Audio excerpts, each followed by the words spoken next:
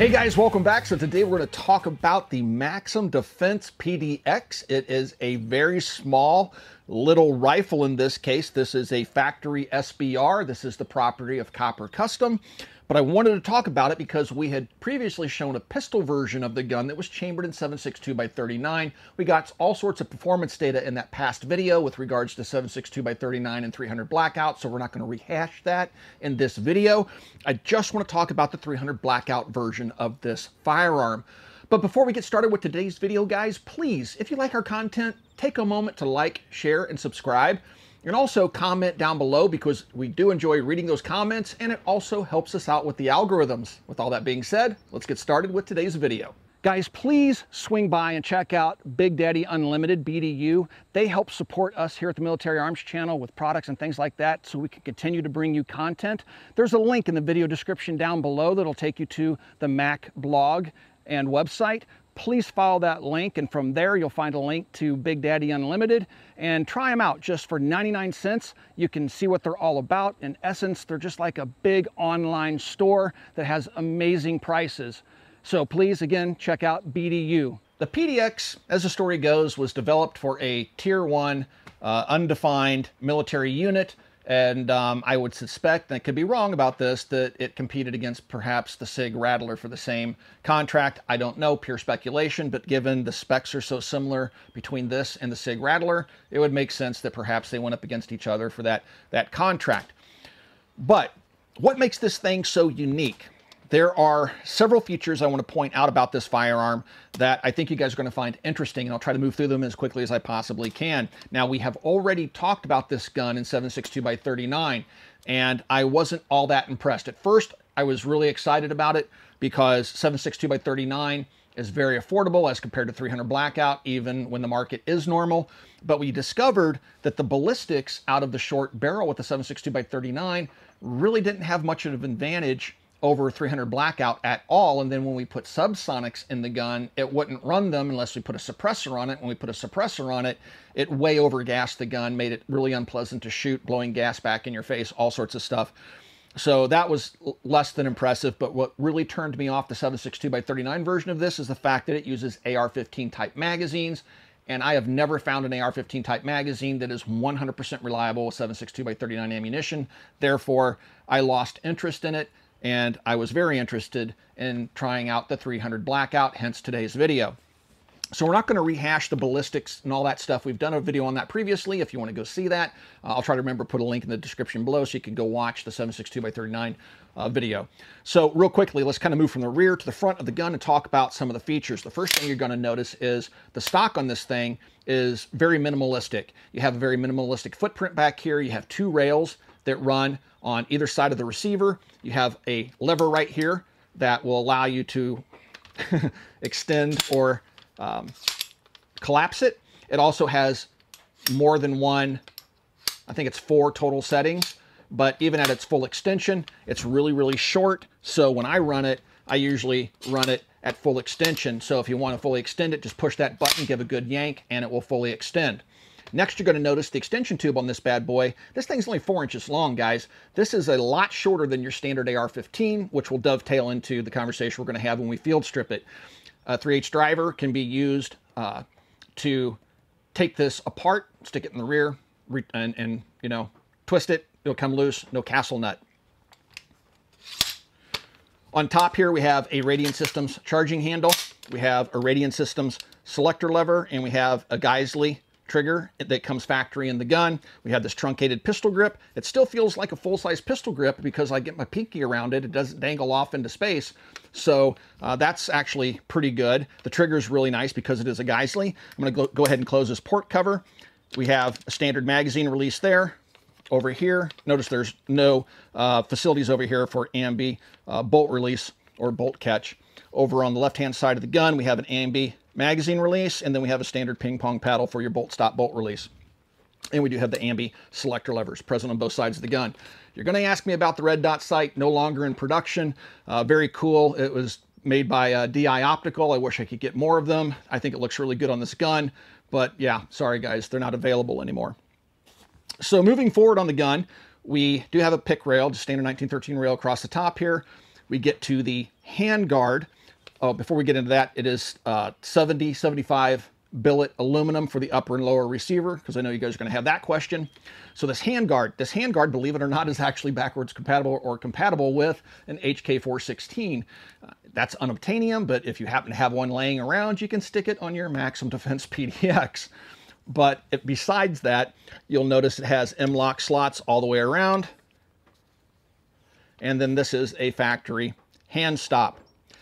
This is an OSS silencer. I put that on it. Put this on it today because 300 blackout without a suppressor is pointless. But I want to caution you: if you take the original muzzle device off, which we'll talk about here momentarily, if you take that off and put a suppressor on it, it does void your warranty, and that's posted quite boldly on the Maxim Defense website. So I have basically voided my warranty on this gun by putting the OSS suppressor on it. It's also worth noting that this is actually a direct gas impingement firearm.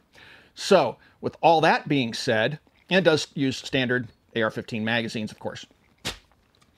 With all that being said, let's talk about the muzzle device that I took off the firearm. Now, as I'd mentioned, it is direct gas impingement. If you take a look at this two-piece muzzle device, which has a standard 5/8 by 24 thread on it, this muzzle device does several different things. First of all, it acts as a flash suppressor. And secondly, it acts as a booster. Think of an AKS-74U or a crank-off, that booster that's right in front of the front sight block. This acts as a booster per the Maxim Defense website. So what does that mean? It means it traps gas much like a suppressor would and causes back pressure in the barrel, which aids in function of the firearm by increasing the back pressure in the DI system with that short barrel. And then last but not least, it acts as a sound moderation device, but it's not an NFA item. It takes that concussive force from that short 5.5-inch barrel. I don't think I mentioned that. It has a 5.5-inch barrel. And it takes that concussive force and projects it downrange away from the shooter. So you're not getting, like if you've ever been on a firing range and somebody's firing a 308 with a muzzle brake on it, and it's blasting that concussive force down the firing line. This does the exact opposite. Sends it downrange so people next to you don't get blasted with that concussion. Taking it off, though, voids your warranty. All right, guys, now let's take a look inside of the gun and see what changes they made to the operating system so they can make an AR-15 this tiny.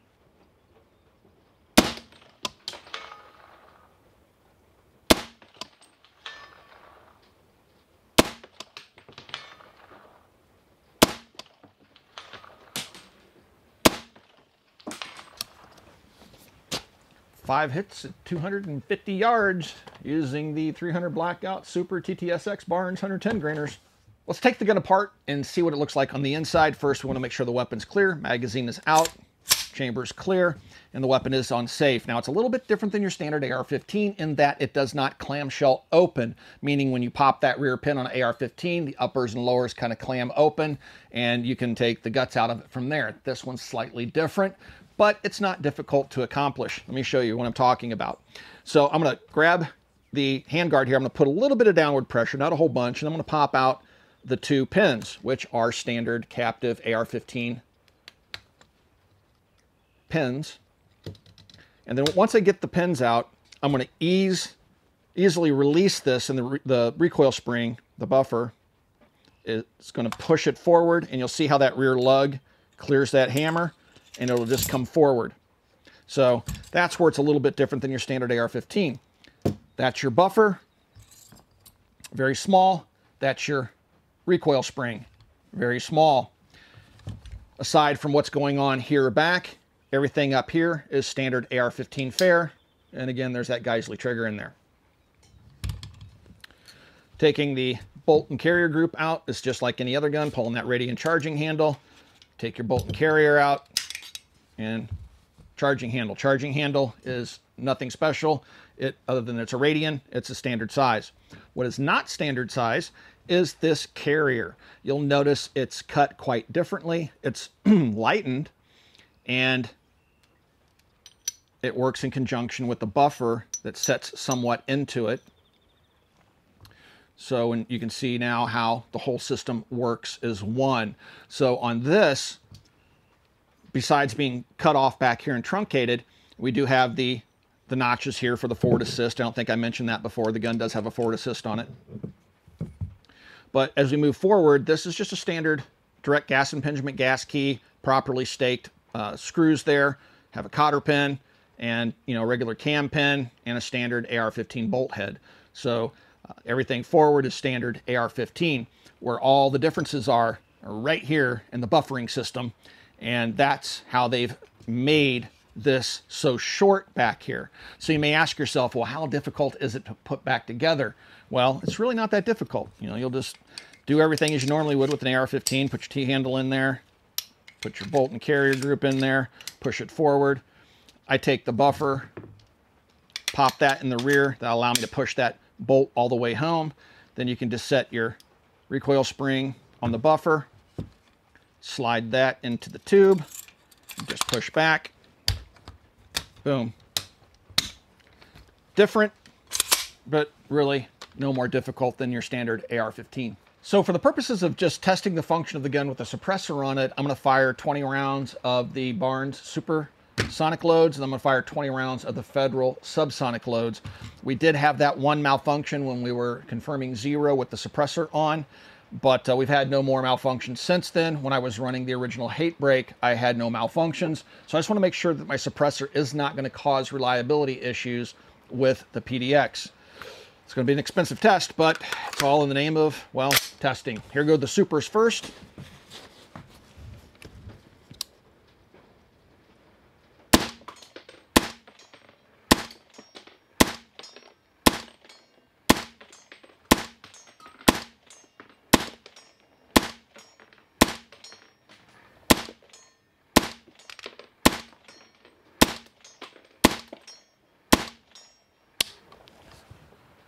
All right, so that's one of the stovepipes that we had seen previously. I did see some erratic ejection. That's unfortunate. I may not be able to run it with a no back pressure can. I may wind up having to put a back pressured can on it just to make sure it functions properly. Has one in the chamber there. Darn it, gonna have to cock it. And I can't clamshell it open, so burn one.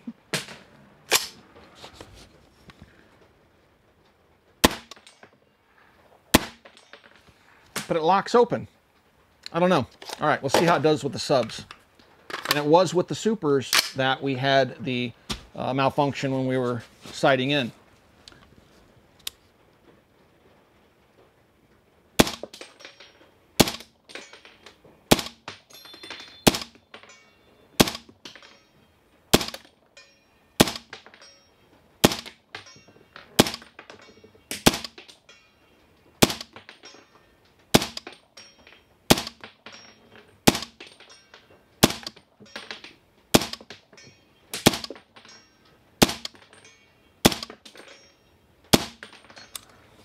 Seemed like we had far more consistent ejection with the subsonics, which is good because I primarily run subsonics out of guns like this. Maybe just when things stabilize in the market, if I can get my hands on some different supers, maybe that'll resolve my issue.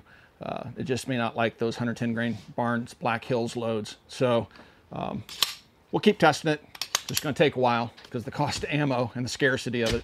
The PDX is available in 3 different calibers. We've already talked about 7.62 x 39, 300 blackout, which this one is, and then it's also available in 5.56. Now, a 5.5-inch barreled 5.56, I don't really think there's much use for that. That's just, for bragging rights, I guess, if you just really want to rattle the teeth of the guy sitting next to you at the firing line. So the 2 calibers I think that are most useful for this particular design would be the 7.62 x 39 or the 300 blackout. Now, the quality of the gun, I think, is extremely high. But it should be because the price is extremely high. Full MSRP on this gun is $22.95, but I just did a quick search online and I found companies like Rainier Arms selling the guns for right around $2,065. Still an expensive firearm by any stretch. But yeah, I mean, it's going to run pretty much neck and neck with the SIG Rattler in terms of performance, in terms of price, although the SIG Rattlers in today's market are ridiculous, but under normal market conditions, this would be a direct competitor to that gun. So overall, yeah, I think it's really, really cool. I love it in 300 blackout. The only negative I can really say that I have for the gun is that If you remove that hate brake and put a suppressor on it, you void your warranty. 300 blackout to me, half of the equation is the ability to shoot subsonics with a silencer. If you just shoot supersonics, it's expensive, and then you maybe want to take a look at the 7.62x39, but then you have the magazine issue. So I don't know. 300 blackout, I like suppressing it. If I can't suppress it, then I really have very little interest in the firearm if it's chambered in 300 blackout. But anyway, so the gun, cool. Check them out. They are probably, I think on their website, they're running about 6 to 8 weeks behind if you want to place an order for one. And I'm assuming you're going to have to pay full MSRP if you order it from Maxim Defense. Guys, if you'd like to support us here at the Military Arms Channel, we're viewer supported. And if you would like to become part of our Patreon family, there is a link down below that gives you direct access to me. I answer all of your private communications. Also, you have access to a community where people interact with each other, and you also get early access to videos like this one. Again, there's a link to Patreon down in the description below. Also, right here on YouTube, got a little join button right underneath the video player you're looking at right now. Click that join button and consider supporting us here on YouTube. And last but not least, guys, please swing by and check out coppercustom.com. Thank you for 13 years of support, and we'll talk to you guys soon.